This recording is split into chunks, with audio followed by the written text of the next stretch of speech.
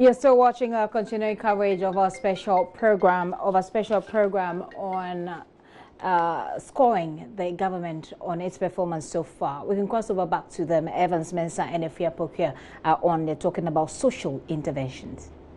His own policy under infrastructure, and it's quite a laborious one, which means that the party may have taken, time to do that. Now, they form even a committee in government, I'm sure as part of cabinet, which is chaired by the Minister for Railways, Honorable Gov't. Now, Gov't and his team came up with this whole policy for infrastructure, encompassing all the areas under infrastructure. So after it outdoored this policy, basically what the party or government was trying to do is that it was going to improve on the infrastructure that Ghana had at the time. And it goes into the various segment. Let me take you to roads and highways, where they say that government is going to tar all gravel roads in areas of high population density, agric production, for tourism potential. So you may want to focus on areas that come to mind that have tourism potential, production, if you come from any of those areas. And in your mind, assess whether MPP has been able to do well or otherwise in the last almost 2 years in government. Then government also itemized other ones that it will do, and says that we shall widen major arterial roads into multi-lane carriage, construct lane bypass, and dedicate traffic lanes for high occupancy buses and all that. You understand that BRT, or the bus rapid transport system, was introduced by the same MPP government under President Kufuor, which was continued by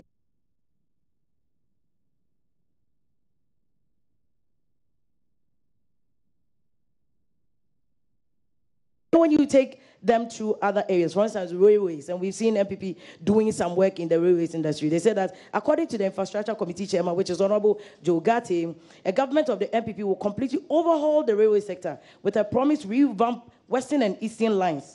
We shall also expand the railway network from Kumasi to Paga.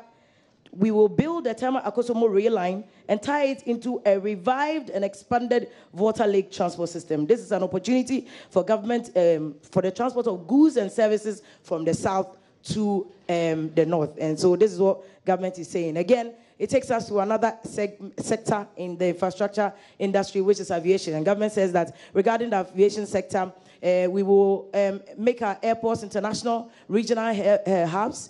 We shall also increase domestic air travels as part of our integrated transport system. We will achieve this through policies such as increasing our transport infrastructure generally, and reducing the price of aviation fuel, and abolishing the 17.5 and VAT on domestic airfares. Now, tell me if you've seen this abolition of VAT on domestic airfares, if you've recently traveled on maybe African World or Starbo or any of the domestic airlines. Now, let me take you to water. Now, briefly, it says that considering the fact that a large number of Ghanaians do not have access to potable water, under our Water for All agenda, we seek to ensure that every Ghanaian has access to potable water. We shall, among other things, sink at least 25,000 new boreholes, 300 small town water supply systems, and upgrade the antiquated water supply systems in our towns and city. Now, I have the former mayor here, so the party also itemizes what it wants to do to resolve the flooding issue. We all know what happened on June 3rd and what everybody fears, because this year, around the same time, we had a flooding situation, not the same as June 3rd, though. So it says the government cannot continue to have a knee-jerk reaction to the perennial flooding in Accra and other parts of Ghana. In the short term, the party intends to construct a storm drain in Accra and other cities to deal with the recurrent devastating floods. As a long-term measure and a permanent solution, the minister also says that they want to establish a national hydrological authority, an authority that will plan, develop, and maintain, protect, and whole nation. We've heard Minister for Water Resources, Works and Housing, Honorable Atacha, hinting that government will need a certain amount of money to at least even deal with the flooding situation in Accra. I'm talking about the circle issue, which we saw last year. Lots of people died after the flooding situation there. Then they speak about ICT, that they want is part of government's whole infrastructure issue. The government will deal with it. We've seen how government is trying to use NITA and other institutions to deal with it. Whether or not they've managed to achieve, that's up to you to tell us and our panel members. Then let me take you to another critical issue, affordable housing. And it's a very controversial issue because we know that under President Kufuor, when affordable housing was started, it kind of froze under subsequent government. So under this new FPP-led government, led by His Excellency Nana Addo Dankwa Akufo-Addo, what are they going to do? Have we seen anything? Now, they say that the party intends to provide service land banks for real estate companies and individuals for development, after-tax incentives for local real estate developers and producers of building materials, to also abolish the 5% VAT on real estate sales and work with identifiable groups such as TUC, Ghana National Association of Teachers, National Association of Graduate Teachers, NAGRAT, and farmer groups and others to facilitate the construction of homes for member people. So these are basically the areas that, as a government, MPP captures and intends to build infrastructure. There was also some other areas, and as part of the conversation, expanding it beyond infrastructure, there was sanitation, which is part of, I guess, the reason why Amarteyfio is joining us today as well, because of his expertise in that area, which has been a big deal. If you look at what the government said they will do and when they were in opposition in their manifesto on sanitation, ensure, and just quoting from the 2016 manifesto of the NPP, ensure the consolidation of all existing national sanitation policies, plans, and programs into a comprehensive national sanitation program and action plan, and establish a national sanitation fund to fund this. I mean, that is so direct. I guess if that fund has been established, we'll know by now. And that's something that we'll be looking into. But also, on the area, if you look at the topic, there's also social intervention programs. And if you look at the NPP manifesto, they had an elaborate plan for social intervention. And then something that we haven't touched on much today, which they said they would do. In fact, it was number one on the list of social intervention programs they said they would do, which is amend the Disability Act to bring it into line with the UN Convention on Disability and pass appropriate legislative instruments for the implementation of the Mental Health Act and the Disability Act. But also, they said, and this is on LEAP, and I heard earlier this morning that came up, and it says refocus the LEAP program, which has become a blatant source of political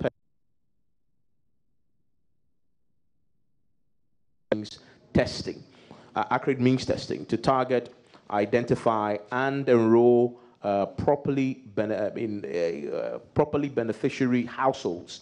And it goes on to say that also institute measures to reduce administrative cost of the Ghana school feeding program, which we know has also been bedeviled with some challenges to the barest minimum, and stimulate local agricultural growth by requiring caterers to buy and use foodstuff grown locally from local farmers. And some of these, and social intervention is very broad, so you can even put in free SHS under social intervention.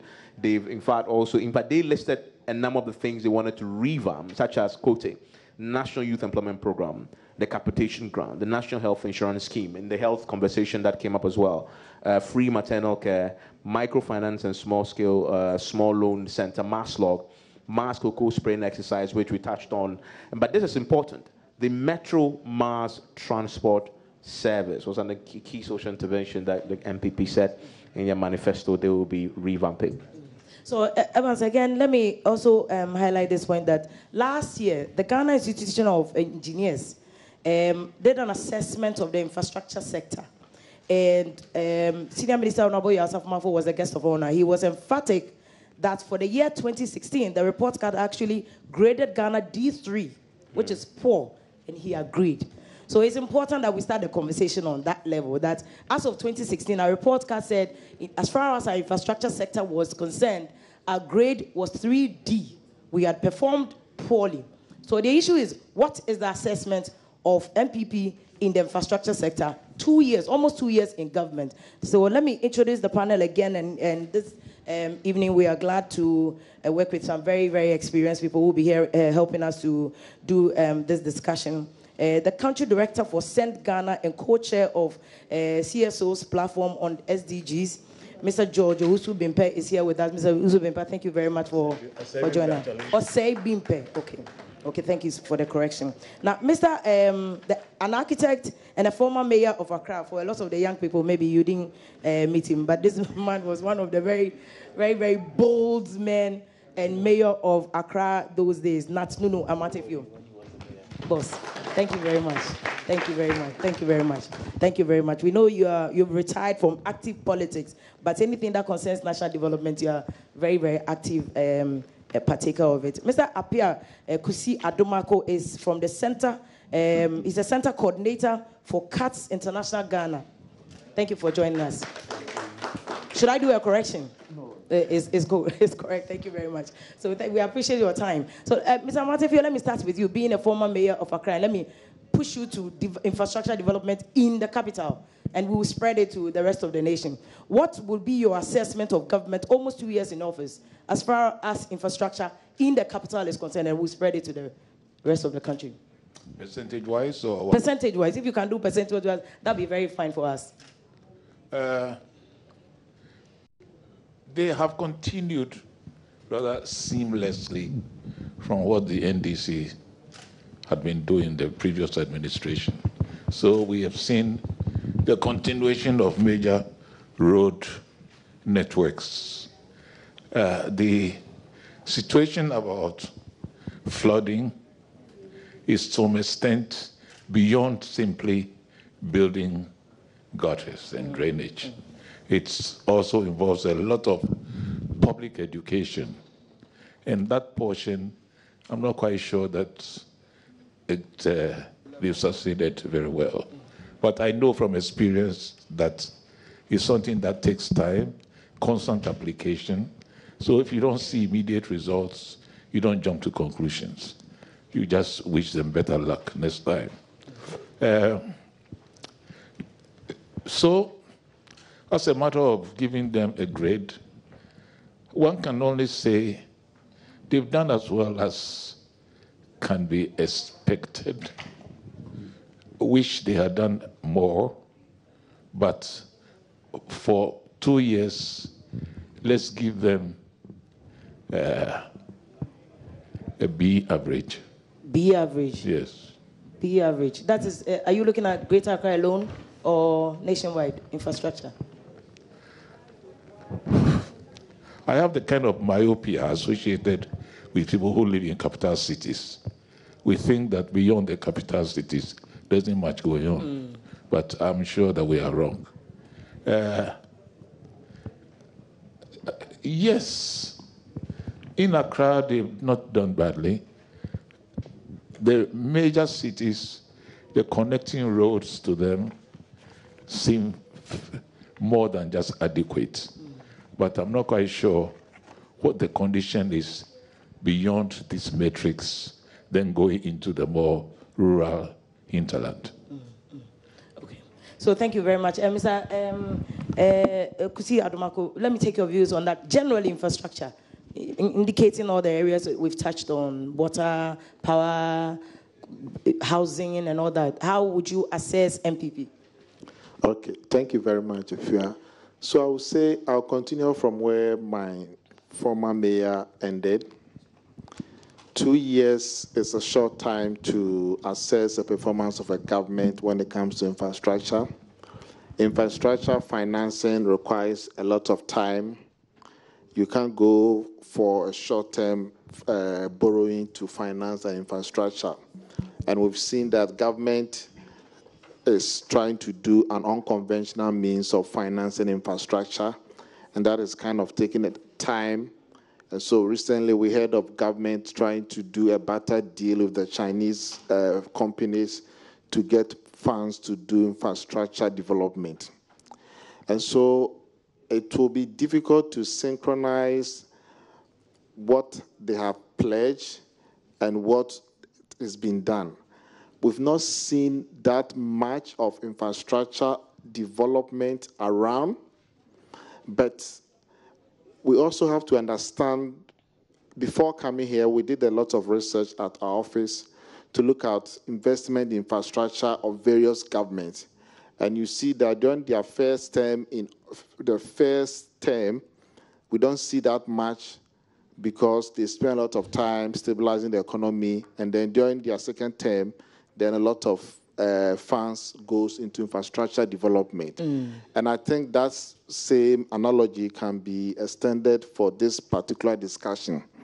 But I think that if you on Accra, you find that most of the roads in the arterial roads are not in a good shape.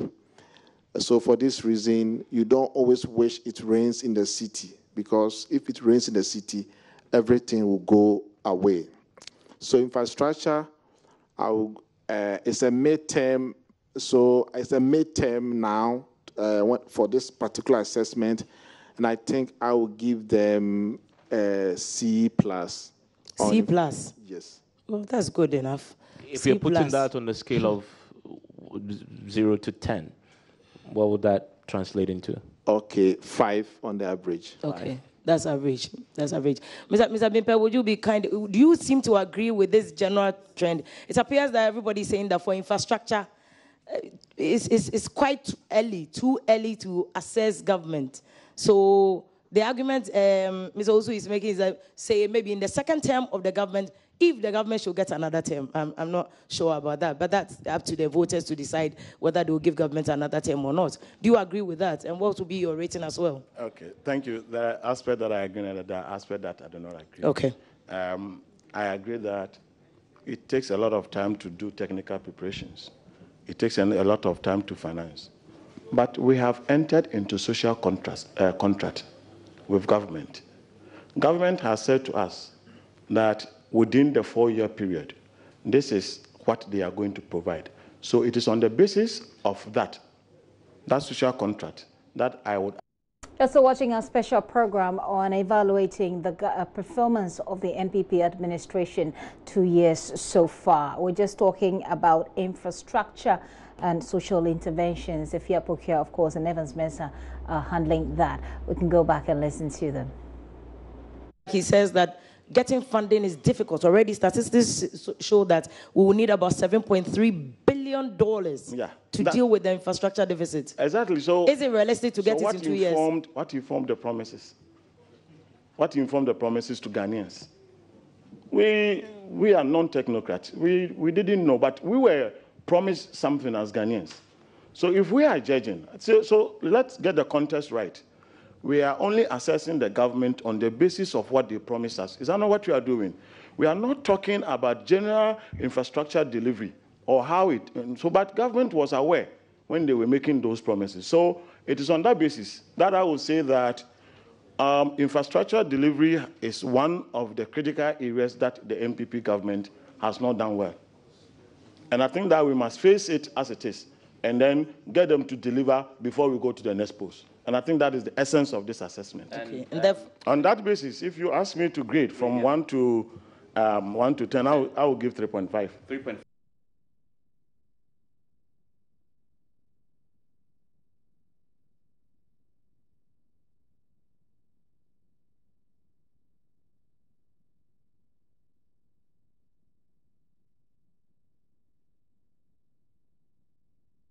Now, I've just pulled up the budget, and the budget sort of gave you an assessment of what they've done.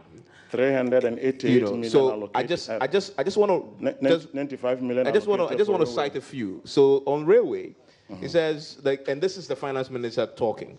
Now let me turn my attention to the development of the railway infrastructure in Ghana. It says government in 2018 commenced the rehabilitation of the existing 56-kilometer narrow gauge line from Kojo-Krom to Takwa through Insuta corridor to restore passenger rail and freight services for the first time since 2007.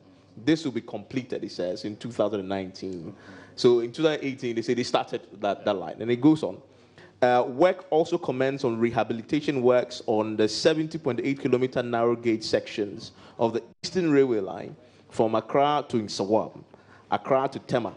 The Achimota-Tema section is 90% complete, and Achimota to Accra Central and Achimota to Nsawam will be completed by end of 2018, so which is by 31st December, it should be done. Rehabilitation will continue to Kufrodia in 2019, and then finally, feasibility studies for the proposed 596-kilometer greenfield railway line from Kumasi to Paga, popularly known as the Central Spine, has been undertaken. So that's what they've done. Yeah. And that phase 1 from Kumasi to Bupe section will commence in 2019.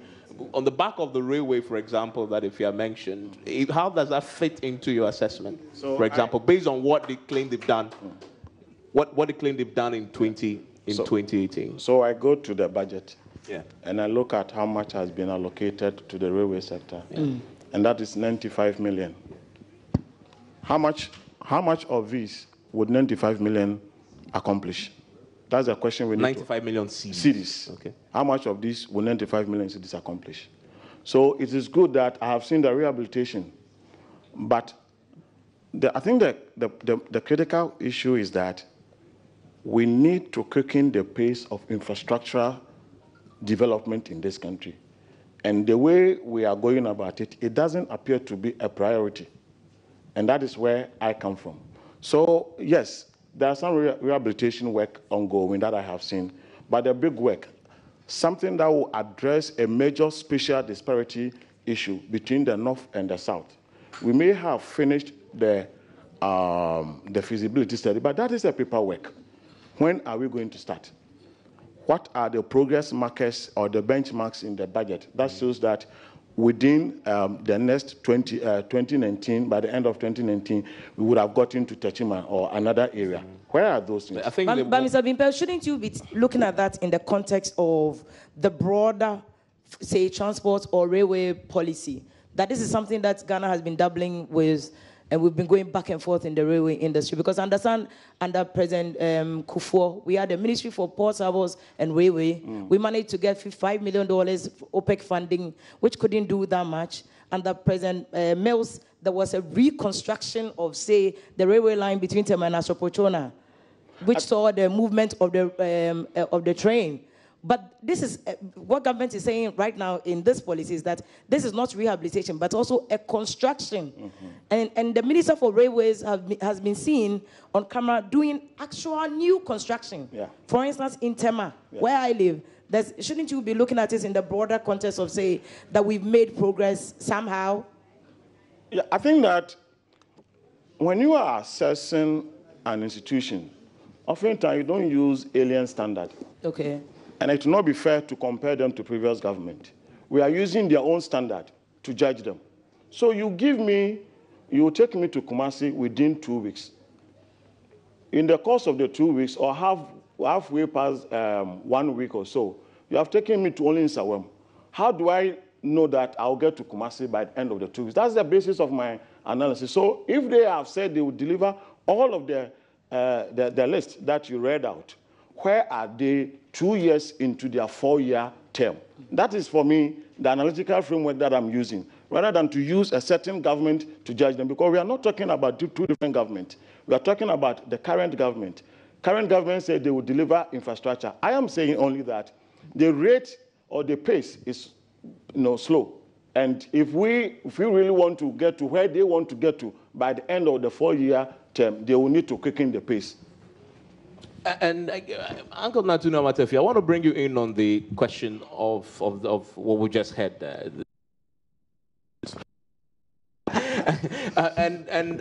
I just want to alert also that we also want to bring in social intervention programs and sanitation, which is also very important in the conversation. And so if you want to, I wanted to take the sanitation question, which is a big one. With the minister recently moved and reshuffled and changed. There's a new minister there. And we know the president has been bold in declaring that he's going to make Accra one of the neatest cities in Africa. What's your assessment of the way they performed in terms of sanitation, knowing that you were once the mayor of this great city that is engulfed in filth almost all the time? Do you really want me to answer you after insulting me like that? Forgive me. I mean, you want me to answer about as a gunman with sanitation, and then tell me my city was engulfed. No, your city was better than now, I guess. Does that help? Well, I always honestly find it difficult to answer these questions on sanitation, because I realize how very, very difficult it is to acquire the level of sanitation that we think we deserve here. Certainly, in the last year or two, I think the level of sanitation in certain parts of Accra had deteriorated. In the usual upper income areas, the sanitation is still quite good. Airport residential area, cantonment, ridge, blah, blah, sanitation is quite good. Along the Kaneshi, Kaswa spine is terrible. In other areas, it has actually regressed. All right? But on the other hand, I see greater effort being put into trying to arrest the situation. There's this three-wheeled vehicle. I don't know what they call it. Is that the same thing as Aboso Kain? Macho? Is it what? I hear it's Mahama Kambu.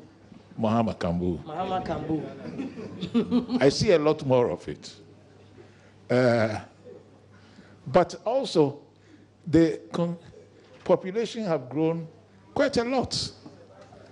I mean, you don't have to do a head count to know that Accra is much more populous this year than it was last year. The number of spontaneous housing, that means the kiosks, etc., have also expanded exponentially. So government is running very fast to stay in the same place. Okay, having made all those qualifications, what was your question again? So having said all that, your assessment is what, over the last 2 years, with what they said they would do? One of the things they said they would do is to set up a sanitation fund to deal with the problem. I don't think they've succeeded in achieving their aims, but I'm willing to give them a good recommendation for trying. And if they continue along the lines in which they're going now, I expect that by this time next year, we ought to see quite a big difference. But Uncle Amarteyfio, why are you giving them a good recommendation? Because you speak about population increase, which we can't claim not to have been aware of it. Population Council gives statistics and forecasts into the future, what the population of Accra will grow to be.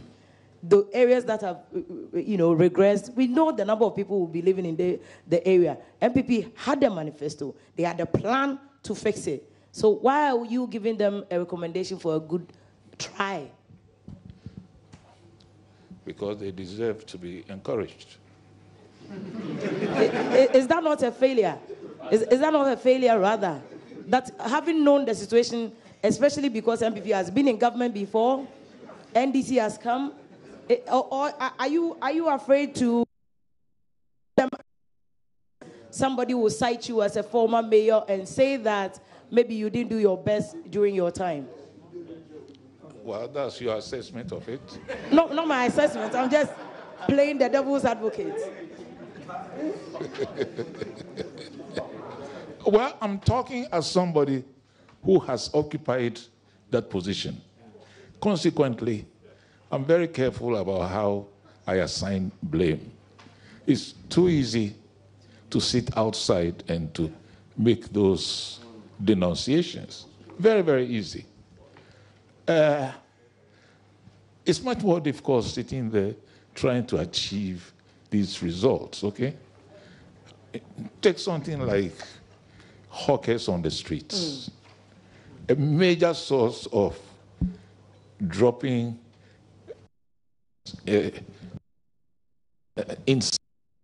creating insanity situations. Any mayor in Accra who have tried to get rid of them has come under tremendous political pressure. You can't run away from that. Many of our critics had been major media houses like Joy FM. You heard of them, haven't you?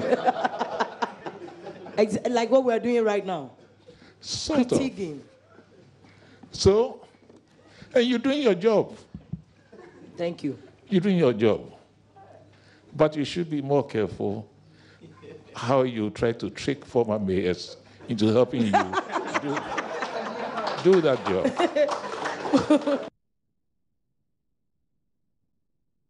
Are you applauding because you agree with me? Oh, so you think I'm tricking him to answer the questions? You see?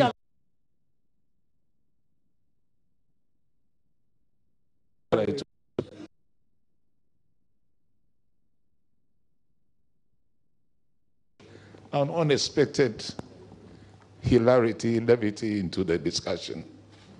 But then these are real issues which we have to tackle face on.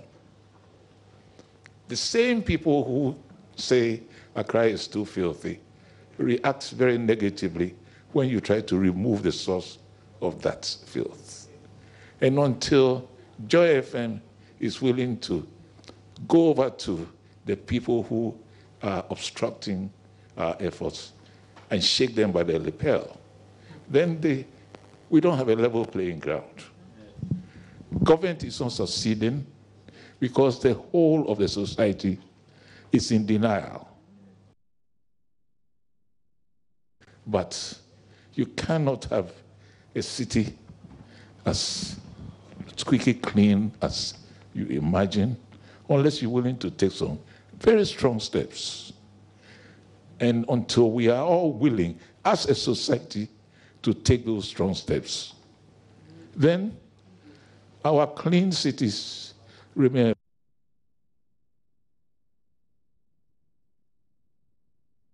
I'm thanking you. Yes, okay. I'm thanking you, and I'll bring the audience in to comment on. I think that they seem to be in love with you this evening. So can't help it. I'm so handsome. But you are. So on sanitation, I think I will give the current administration 3.5, which is a failure. Earlier he scored B+. He scored 5. Yes. Earlier on infrastructure. Yeah. Though a lot of talk has been said about sanitation, we have a new Ministry of Sanitation, but nothing has been achieved in terms of the results. And I think that we can also not blame the administration alone. The success of a cleaner city is a function of both the demand and the supply side. Even if government is to equip the sanitation workers and the people in the city are going to later and make their work difficult, we will still see death around. And so what I would say is that more needs to be done, behavioral changes, and that is what has not been done. Government thinks that pumping money into the sector will result in a cleaner city, but research has shown that it is not so. Behavioral change is the most important way of sustaining a cleaner city. You go to cities like Kigali and Nairobi, and if you compare their sanitation budget, it is nowhere near what we are spending, and it is their outcome is better than that of us. And so we, the people living in the cities, you go to Accra here, anywhere you see garbage, and you ask yourself, even if we were to bring angels to come and clean the city tonight, tomorrow morning, people will still make the place dirty. So we cannot only cite the blame, but then because they are in government, the power rests upon them. They have all the institution of state to enforce law and order, so I'll still give them the 3.5. Okay, Mr. Bimpe, particularly because Uncle Amarteyfio and Mr. Pia have both spoken about leadership in this matter. You know, that everybody's complaining, oh, attitude, yes, we agree. But somebody's got the power, as Mr. Pia ended his comment by saying, somebody has the power to enforce the bylaws. So why are we in the situation in which we are? Okay, thank you very much. But before I come there, I think that since we are assessing, there is both a positive and negative side to the creation of the ministry. On the positive side, it gives a sense of government focus on addressing sanitation problem. But negatively, it only increases the cost, the transactional problem. So you want to ask yourself whether you want to still add it to the ministry that was, originally mandated to do that or not. What has changed since we separated and created Local a different ministry? And that's one big thing that we need to ask. And then what is the extent of collaboration between that ministry and the local government ministry, since sanitation service delivery is largely that of the responsibility of the local government? And this is where I answer your question to say that oftentimes, because of partisan consideration and the desire to win elections in the next election, or even from the day that the government is sworn in, government appears hesitant in enforcing the law. Can we get government to take bold decision to say that they are banning polythene bag, as that is one major source of pollution in Ghana? Just as other countries, Apia cited Rwanda, they have done it. Why is it that we cannot do? And what is the model that we will deploy to do that? There are people who are manufacturing polythene. They will say that they are going to lose their livelihood. How can we build their capacity to begin to go into paper manufacturing so that it will solve that problem if they are going to agitate, for which politicians are going to recoil into the shares? And that's people have noticed that, the business people have noticed that once they make noise, the politicians will certainly recoil because they are afraid or they are threatened to, with the power of Kokromoti. Therefore, they wouldn't want to go ahead with that. And it seems that the trajectory or the trend has not changed. They are simply afraid to enforce the laws. If they were, it will be difficult for people's attitude to continue the way they are. People have had this attitude because nobody is there to take them on. If we can go back to the Nsaman days, if we can go back to people becoming more nationalistic and being caring about the environment, that is something that we need to do. Maybe it's not about just doing the usual radio sensitization, but having this embedded even in the education system, having this done with the religious bodies, for them to see that you cannot claim to be a Muslim or a Christian or a traditionalist for that matter, but polluting the very property that the Almighty God has given to you. Something practical as that will make people very responsible to the environment, whilst we are enforcing laws and making the assemblies also deliver on their mandate in terms of... So your grade in sanitation will be... Uncle I will not differ from my brother Apia. I think 3.5 is a...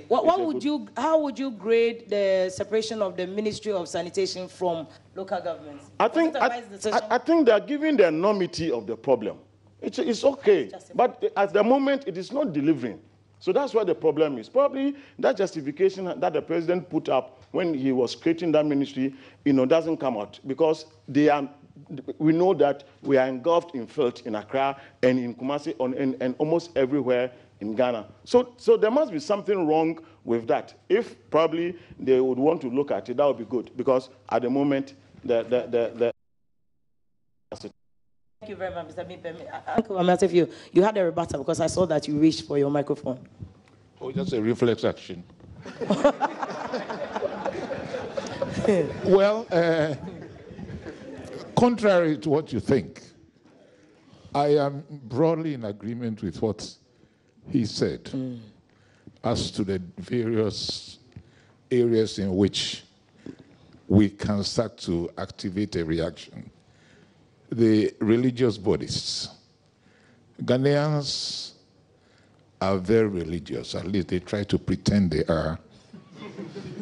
And if somehow we can get into their heads that if you pollute, you will not go to heaven, it may help. It may, all right?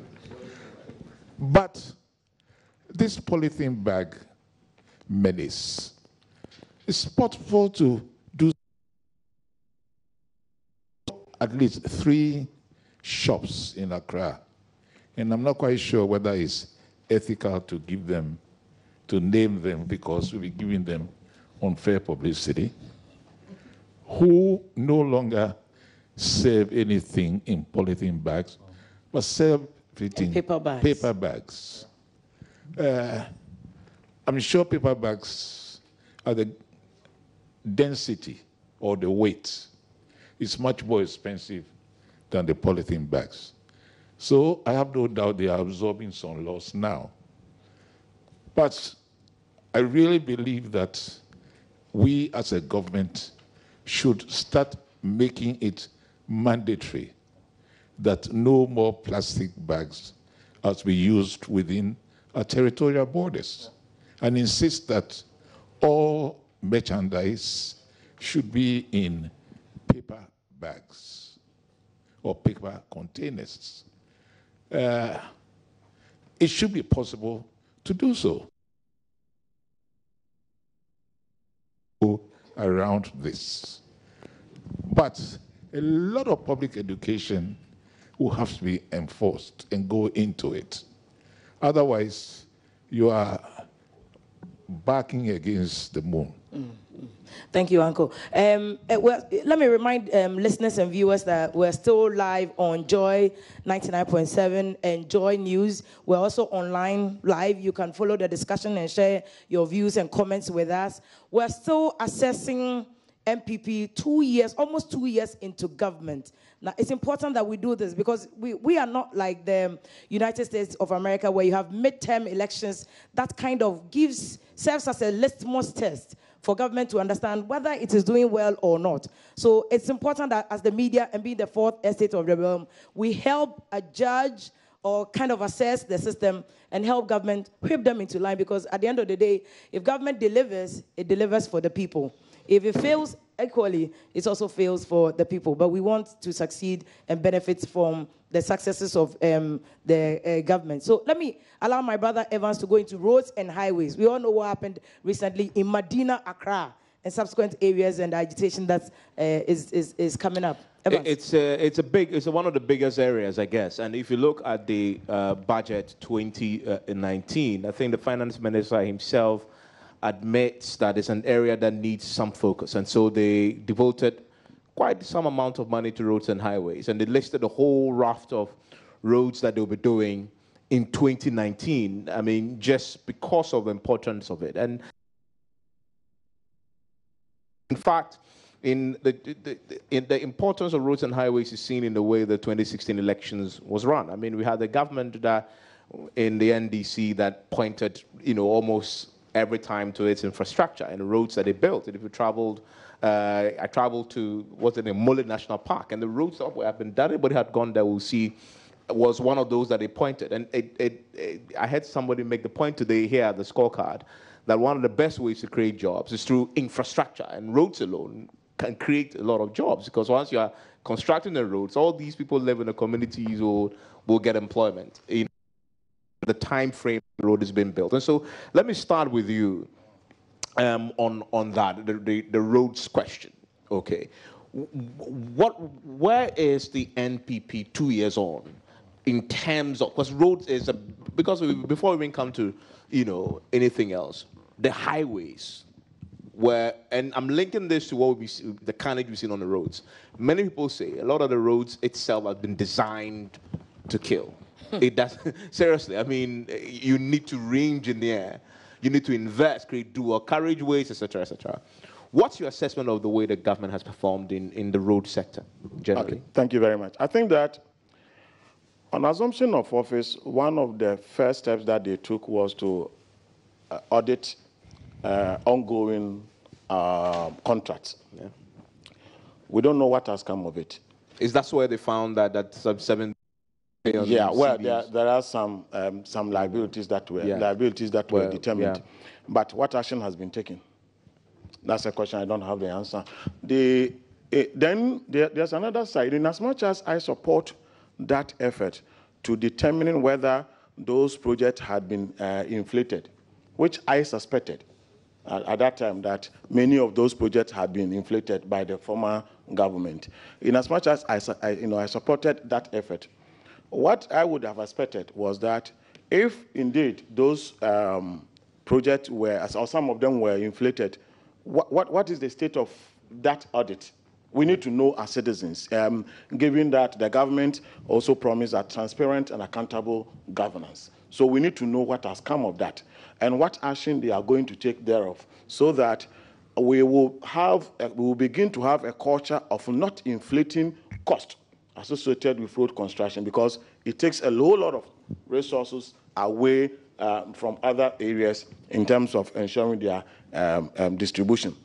The next point that I want to make is that just on the last point, the question you asked, I think recently I heard the information minister say that the 7 billion, they trimmed it down to somewhere around 2 billion, if I'm not mistaken. And I hope I'm quoting my friend Kojo Oponkroma accurately. And that they've actually started paying. So they trimmed down from 7 billion to some 2 billion, and they actually started paying these contractors. Well, I didn't listen to him. I know that the Auditor General at the time also did some audit and disallowed some some charges. So it may be true. I don't know, and I will not argue. He may have the official facts, so I will not even go there. But the point I am making is that when you hold on to that exercise and you leave a road that is in the middle of construction and you go back, what are the cost implications? So that you are going to spend more. So we may have cost overrun. That's something that we will need to talk about, so that it will guide us going forward when we have to do a similar exercise. How do you do it in such a way that it will not incur extra cost? Because once you do that, it affects other projects. That is something that I want us to look at. Then there are so many roads that are not, there are so many things that are supposed to happen.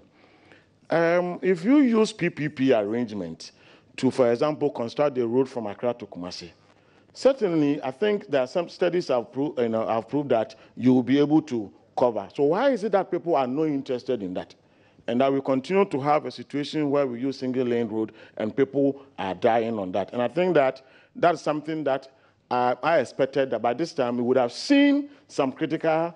Let's take you want the private sector involvement in the construction of roads? I think that's the way out, because the reality is that the cost of infrastructure delivery is so much that government alone cannot do it. What is it that they are deploying to ensure that private sector will participate? That has been at the level of the talk, but the reaction, is not happening. And that is the point I am making, that government need to hasten whatever that they are doing to get the private sector to be fully involved, so that it become a culture where people can, out of their own, go and look for money, construct a road, make money out of it, and transfer. Hold my hands and walk me through this. I'm a private sector guy.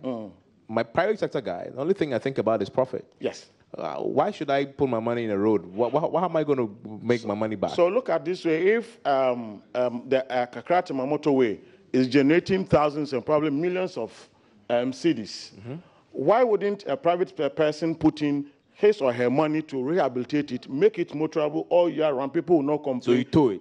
Yes. So I get my money from the toll? Exactly. You tow it. You tow it, and that's what ought to be the way out.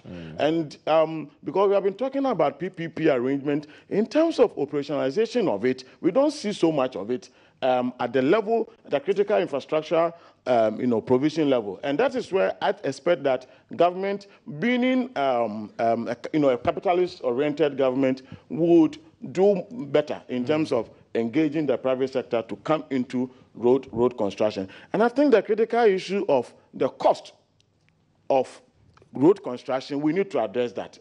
Could we have done much with what we are doing? And that's why I also like the idea that under this government, the Auditor General is going to do a construction audit, where now we will be looking at, government will be interested to look at, and I think this is something we need to say is a good thing from the government, that they are now going to audit the road that people have constructed. If it is 5 inches of bitumen or whatever they call it, is it actually 5 inches, so that you are getting what you are, we are getting value for money. That's one thing that we begin to do, because if you look back, many of the roads that we constructed have deteriorated few years into their lives, and which means that we are not getting value for money. Who is certifying those roads for government to pay them? we need to go back and take those people, to account, because apparently some people are not doing their work.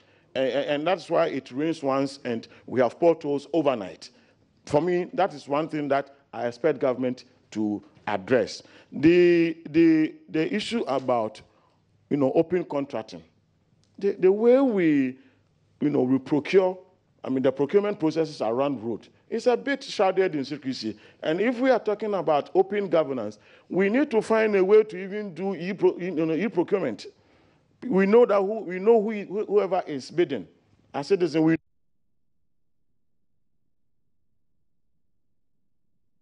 the essence of, some of us looking for greater accountability and transparency in the way we manage contract procurement in the road sector. Mr. Bimpe, does the procurement law not address this? Because there are thresholds it gives in various contracts. It requires that it's published in the national dailies. Yes. They are giving times for people to submit their tender. There's a tender committee at various levels. Yeah. Does not work for transparency? Yes, it does. But do people have the point I'm making is, how do you make it more open and more transparent? What I know elsewhere in other jurisdictions is that you will see that my sister Fiopokia has put in a bid, and these are her quotations. What we often hear is what they tell us. How do we verify whether indeed that is the truth or not? Given that we have political entrepreneurs in this Ghana who fund political parties with the expectation that they will be given the juicy contract. And we have heard so many of them lamenting that they are not getting the contract. So that put us into a reasonable, suspicious, corner for us to ask those questions. And I think that if we want to, open the governance system, these are some of the things that will get the citizens more involved in the procurement.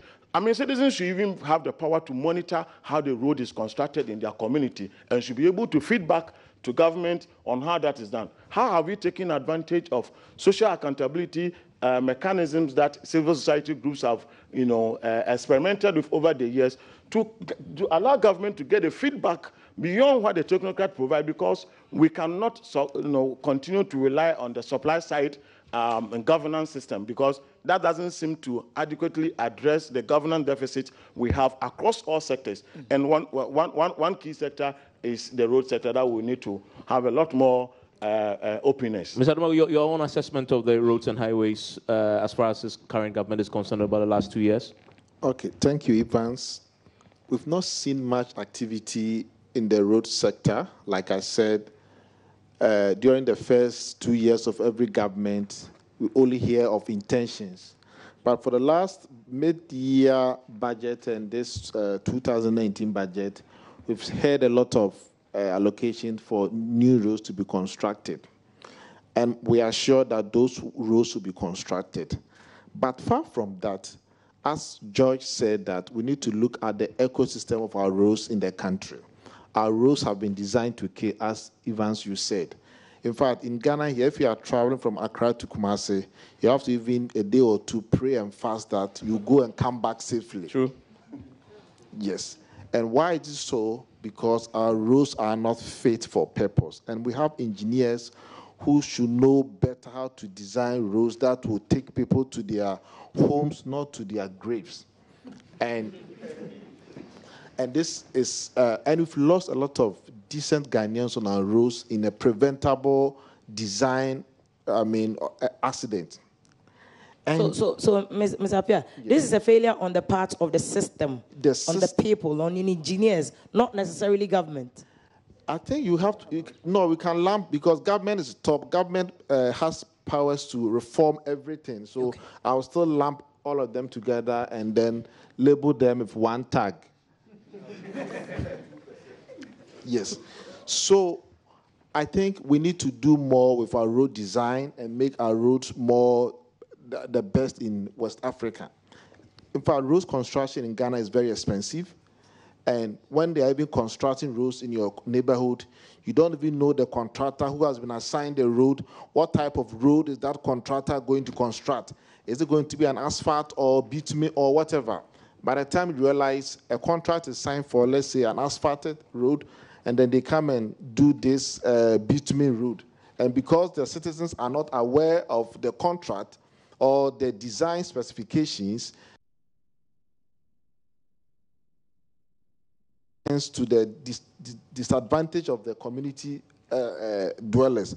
So this is what we need to do to ensure that we get good roads. Number two, we also have to ensure that if a road is constructed and if within the deferred liability, if anything happens, that contractor has to be surcharged. I'm yet to read or hear that a contractor has been asked to go and use his or her own money to fix a road that he or she constructed. Last 2 years, our brother Manasseh did a road on the Eastern Corridor, and this particular, I've forgotten the name of the contractor. That contractor won a lot of accolades from the previous president, and later we found out that some of the portion of the road that were contracted were not good. And I don't know whether those corrections have been amended. And you see the road is still the same. It's even worse now. Yes. And you see, Ghanaians have become so submissive that when we use our taxpayers' money to do things that are not good, that don't result in value for money, we sit down and we keep quiet. I was driving yesterday in Accra and I saw this bendy bus, the bus branding. Almost all the buses that were brought into the country less than 4 years have broken down. And if they were to tell you the cost of those buses, you'll be surprised. Go to Europe and America, and you see buses running in the cities. The metro buses they have used those buses for more than 20 years just because they maintain them well. But here, we go and buy inferior goods and use taxpayers' money to go and buy inferior goods, and a year or two, we just park them aside. Go to Metro Mass, their warehouse, their parking lot is more like a junk. For us, I think that government has every mandate to get the Ayelo transit system working. No excuse will be accepted. If there's any engineering issue, fix it, because the bus was helping a lot of people on that corridor. Let's take politics aside and get that rapid transit system functioning. Mr. Amarteyfio, is it not a failure on the people? Because I heard Uncle Amarteyfio speak about the fact that people prefer politics over substance. That, for instance, what is happening currently at Etekwashi Roundabout, should any government, any assembly attempt to deal with it, we are going to be the same people. And he even lumps the media into it and say that until we talk to the people to change their attitude, you speak of the same thing. Mr. Bimpe speaks of the same thing. Is it not a failure on the people? Shouldn't we be here assessing failure of the people, the voters? Why are we assessing government? Is that not the right question? Should we not throw it back to the people who you say are quiet? And we are using taxpayers' money for roads that are not even lasting 3-4 years. I think the power rests on government. It's when you are a leader, you are leading, you are commanding. You have the vision and the people are following you. So if you always have to turn back and look at what your people are telling you, then you end up pandering to their needs. And these needs are short-term because we live in a society which my professor calls the tyranny of the electoral cycle. So government is scared of taking hard decisions. Take the hard decisions, let's trim things, and let's win in the final run. In the short term, there may be losers. But I think that in the end, there will be more winners than losers. And unfortunately, our politicians are short-termists. They are looking at the next election. And until we, the people, tell them, look, enough is enough. We are sacrificing our self-interest. Let's build a better Ghana for the next generation. Until we put pressure upon them, they will also give us what they want to do, because left to them, they wish they are in power forever. Thank you very much, Mr. Apiadomako. Viewers, let me again remind you that we're still live on the Scorecard, on JoyNews, on Multi TV, and also on Joy 99.7 FM. Amarteyfio, I'm coming to you. I will let Evans Mensah go back to housing, which is a major issue. Young people like myself cannot afford housing. And if you try to pay mortgage, another wahala for you. The previous government tried to come out with a housing policy. It was enhanced to a certain level by the current minister.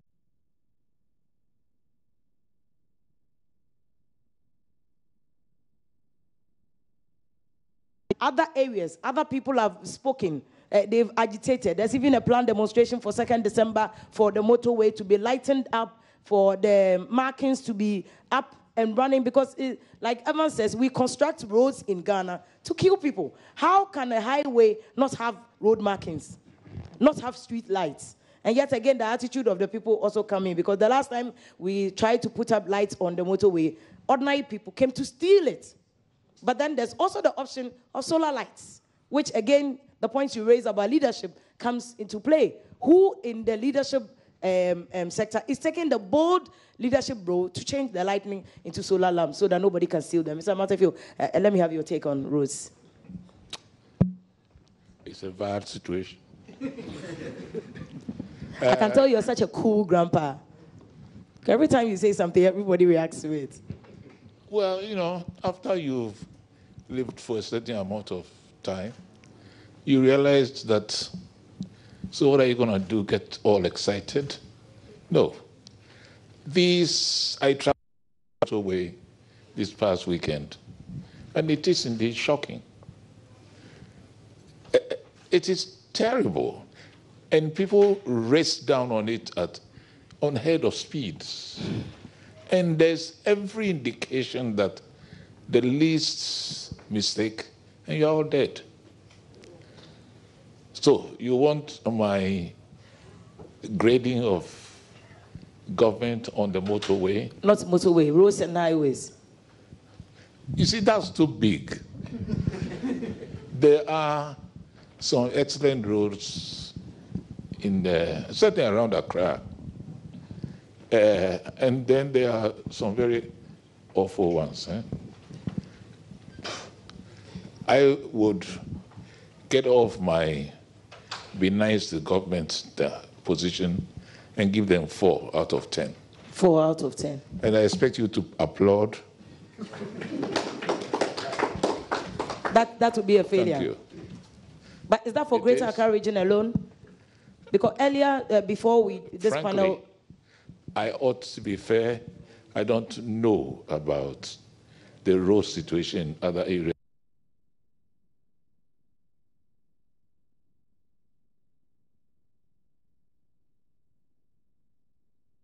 It's better in other places. Mr. Bimpe, would you be kind enough to share your views with us in the rural areas, because your NGO worked with most of the district assembly? What is the situation there? Because the panel that ended just before this one was on food and agriculture. And the major problem people have identified for that sector is transporting of the goods, the produce, from the farmlands to the market centers. Yeah. One of the things that you read out earlier was that they were going to tar or... they were going to pave all untarred roads. Yes, yes. So question... Tourist areas that were...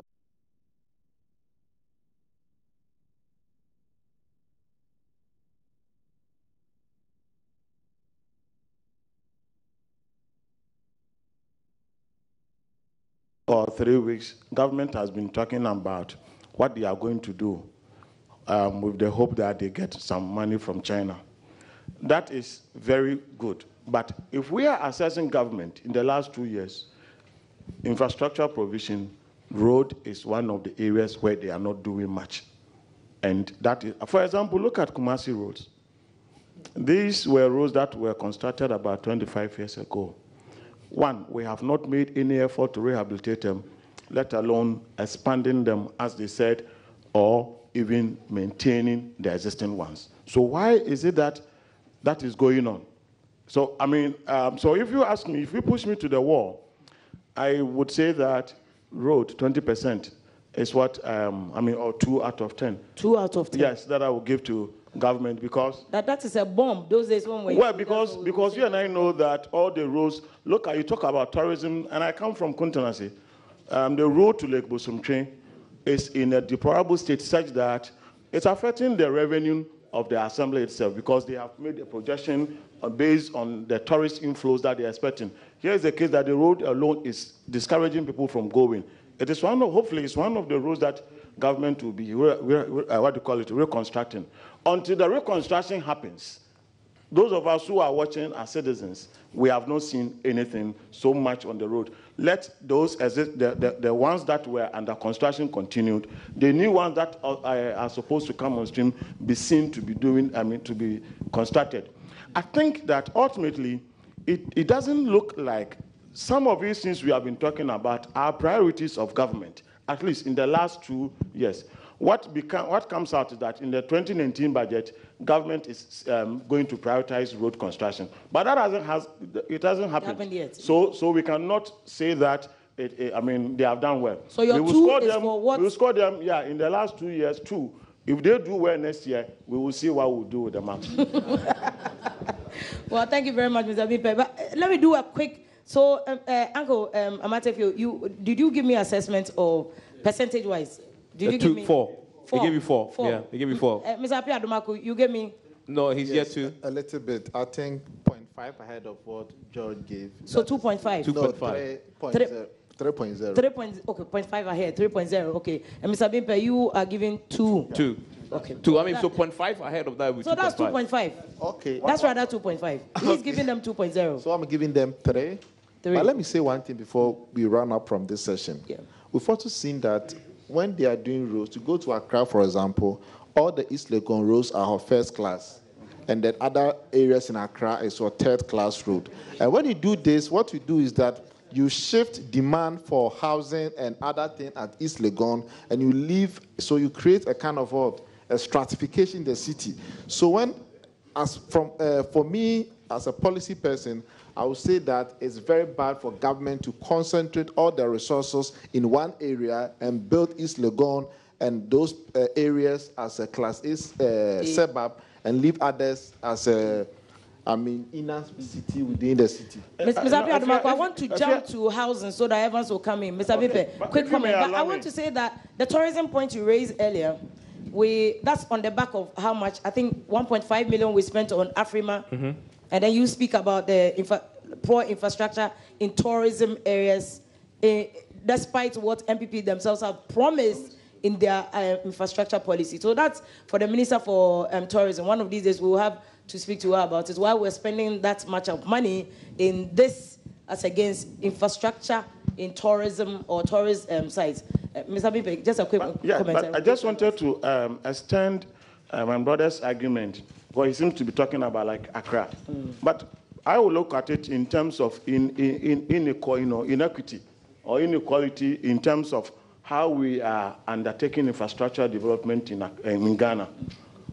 It is good to read and quite refreshing, I must say, that from the budget, government seeks to build even probably the first interchange in Tamale.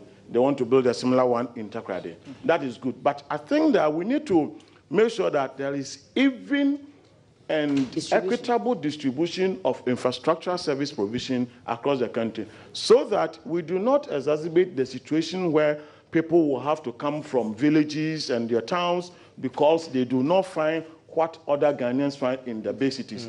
That ends up choking and making public service provision so difficult for the technocrats to handle.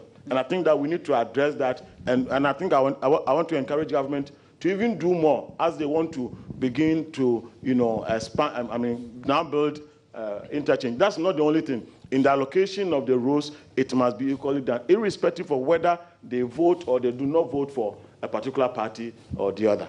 Okay. China funding. Yeah. Yes.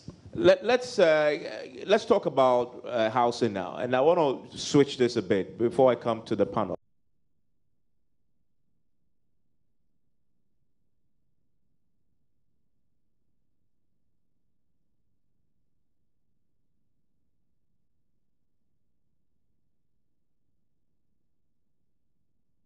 Evans Mensah, Efia Pokia, and of course Mr. Bimpe of St. Ghana, Mr. Amarteyfio as well, and Mr. Pia there discussing infrastructure and social services. Earlier on, they started the chat with infrastructure, and they've been grading government on what it's done so far. Well, they don't really go beyond the 5 mark, which for them is a pass mark.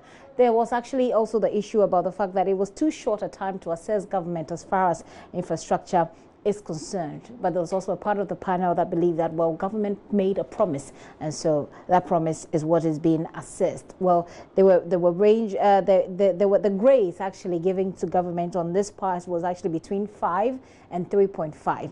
That's how government scored in terms of infrastructure. And then they went on to talk about sanitation.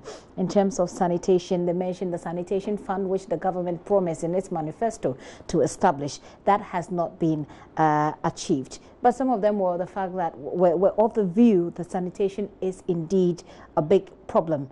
But negative response to efforts by government or subsequent governments to remove the source of filth in Accra is actually a problem. Well, Mr. Amarteyfio, they believe that society seems to be in denial, because anytime government makes the choice to remove people, the same media and the same society will come back and hit back at government. That score there was between 3.5, or between 3 and 3.5 as well. And then now they're talking about roads, and the score for governments there has been between 2 and 4/10. Let's watching our continuing coverage of our special program called the Scorecard, where we're assessing government performance so far. At the moment, we've been talking, we've actually already spoken about agriculture and rural development, education, the economy. At the moment, we're discussing infrastructure and social services. Momentarily, we'll be talking also about the justice system when Kojo Yankson and Samson Ladia in a takeover from Efia Pokia and Evans Mensah. We'll be going back to them momentarily. But before that,